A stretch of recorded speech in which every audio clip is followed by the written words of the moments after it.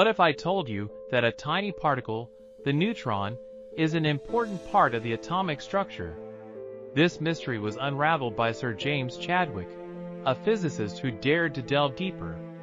His discovery of neutrons in 1932 revolutionized our understanding of atomic structure. Neutrons, unlike protons and electrons, carry no charge, making them the neutral building blocks of the atom. Their presence in the nucleus keeps the atom stable, preventing protons from repelling each other. Do you know that hydrogen is the only element that has no neutron? Without neutrons, the universe as we know it would not exist. Neutrons also play a crucial role in nuclear reactions, powering stars, and even our own technologies.